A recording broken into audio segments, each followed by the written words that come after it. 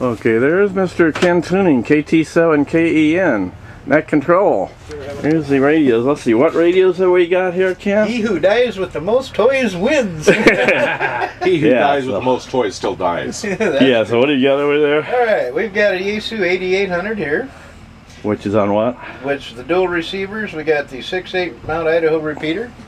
We have a Salmon Point Idaho County Sheriff's repeater.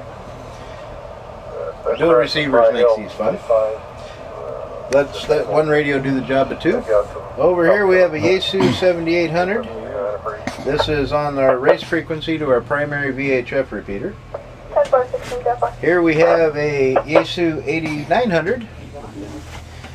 We have our 5/6 simplex for our local running around here simplex frequency. We currently have move this. We currently have car-to-car for Idaho County Sheriffs on this one to talk to our deputies here local.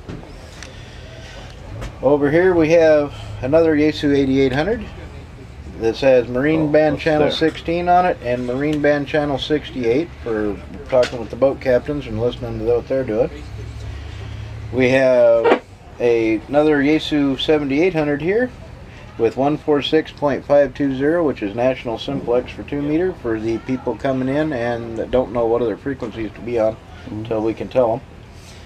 And over here we've got CBs to set up for talking to the boats that have CBs. And in an emergency we have a 10 meter rig that is capable of running CB frequencies also, but with a lot more power and a better receiver. For emergency use we have that if we need more power. Okay, very good, Ken. Now if we need them... Oh, we got more over here. If you'd like this side too. Yeah. We have HF, or if we need to talk to Boise, for example, or Florida, or, you know. It's an IC718. Yeah, we have police radios here. We have handhelds for... Now this is normally in here for search and rescue use for Idaho County, but these are public service handhelds, all set up in the chargers. And notice a couple of power supplies up there. Yes, power supplies to run all this if we're running the generator to run it off AC.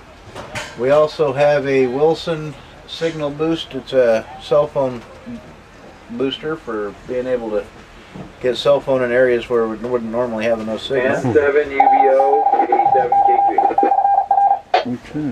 And in the back, of course, we have the awnings, the cots, the generator, back of the trailer, lighting, you know, all the other hardware, and you know, extension cords, and all the other odds and ends that go with an operation like this.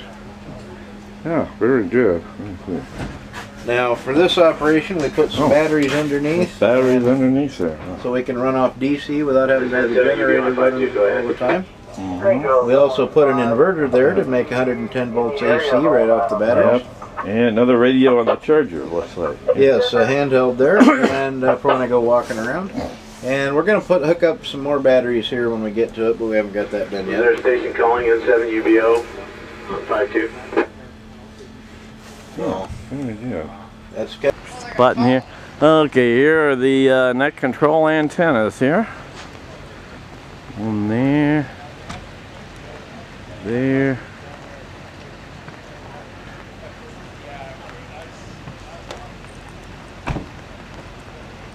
One there, and also you can see we have a couple of looks like four roll-up